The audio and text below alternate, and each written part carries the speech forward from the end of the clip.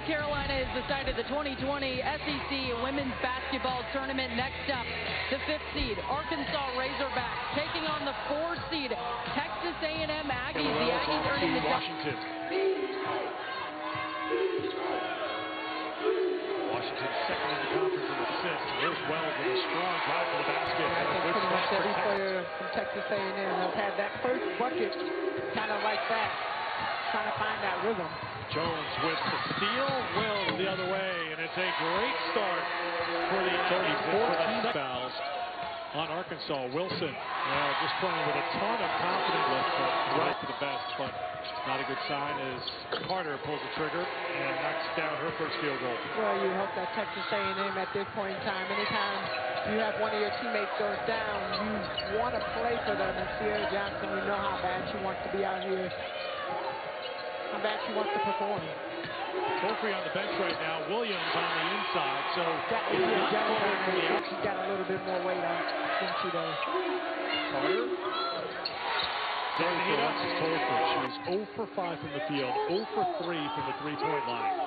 Carter can't miss right now. Not figured out what to do. Alden knocks down the three. So they're trying to figure out how to get in their flow. Not much flow right now, not much movement. Ramirez will try the 2. She did not. That was your excuse all the time. Good move on Michaela Daniels right there. Well, I think the thing we look at though with the Arkansas team is it doesn't matter how many shots they miss. And Sierra Williams continues. The SEC tournament, he'd probably take it right now. Especially to this strong Texas A&M team. Count that for Wells and the foul. The shot clock. A&M's made it tough for Arkansas to do so. Daniels gets another 3. You find those wide open players, and when you're playing in that zone, sometimes it's hard because you start collapsing on the ball and you leave different players open. And Daniels able to get that. Oh, that's going to be a costly foul right there. Sierra Wood rebounding team. Arkansas, they usually have 4 guards on the floor for starters, but they're -4 in rebounding margin this year. They have dictated it from the start. Their defense has been outstanding. Bob Starkey, who coordinates the defense for the Aggies, drew up a great plan. Barnum comes off the bench. 5. Down to 3. Off the mark. Jasmine Williams with the rebound, and that will do it for the first half. Arkansas, after scoring that the whole team is locked in. That was Winning with Style, brought to you by Belt. Carter leading the way for A&M. Chelsea Dungy finds the bottom of the basket. With the score at halftime, that perhaps A&M missed an opportunity to have even more separation on Arkansas than they did. I would have to agree with you, Eric, and the big thing is you know how well this team scores the ball right off the bat. Alexis Tolfree, first person in the gym during timeout, getting her shots up. Her first shot goes in. Chelsea Dungy, that's a 6-point run. They're 6-0 with a minute into the game. There's Carter accelerating for 2. Sierra Johnson actually hurt them in the first half. He said they had a good game plan of scoring without her, using her in some pick and roll things, but now they have a more athletic lineup, so it's harder for them to score. But now Arkansas optimistic, try to get that tempo back where they want it now. Tolfree, good dish to Williams. Shot clock down to 7. Dungy looks for the Williams screen. Dungy for 3. Got it. I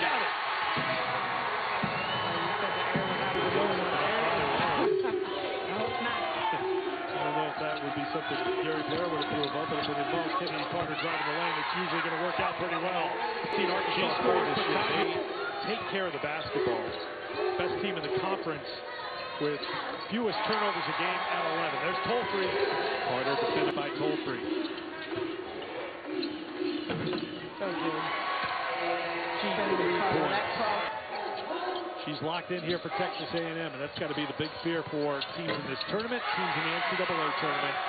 And she is on. Trying to force it into Wilson at the turnover for A&M. That's their 11th. Daniels showing some speed. Nobody picks her up in the front court. Daniel She's the only Arkansas player in double figures with 13 as Wells answers back. Well, Topher getting caught up talking to the referees. Got to get her head in the game, not be worried about where the refs are and what's going on.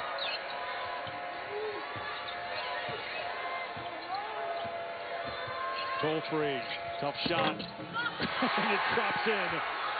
Well, for all the ones that didn't. Daniels knocks it away. Ramirez, backhanded save to Doumbia in the lane. That save was a great save, but I'm a little concerned. I'm like, man, what happens if that's right underneath the basket? Wow, Ramirez from deep finally finds the range.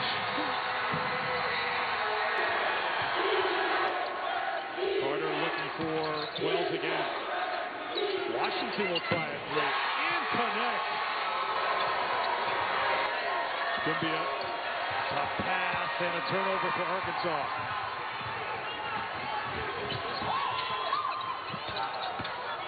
Jones for two. If Arkansas is going to come back. Carter accelerates but can't score and batted into the hands of Arkansas's Dungeon. And that's what it is, one possession at a time. You ask, what will it take to get back in this game? It'll take that. It'll take a defensive possession to win, and it is a different mentality. Daniels picks up her fourth personal foul. She stays out there. Wilson spins and throws it up. I think Daniels can shoot the three. You got Williams, who's been really effective down low. Ironically, they look for the two. What you least expect. It's really depending on if Texas A&M scores. They set it up for Carter to try to get free. She throws it to Wilson, and it's out of bounds. Arkansas was ready for it on deep. Ramirez will try a three. No. Williams, the putback. No. Williams still fighting his foul with 8.6 to go. For three today. Williams will have 68% for the season. Tie game. And you see both teams lined up on the free throw line. Clutch. First lead for Arkansas. Kiera Williams with two free throws. A&M. But they get it to Jones. Back to Wilson. Into the hands of Carter with 5. With 4. With 3. Comes up short. Batted towards the corner. Wilson throws it up. And that does it. Arkansas wins it. And it's on to the semifinals. Unbelievable.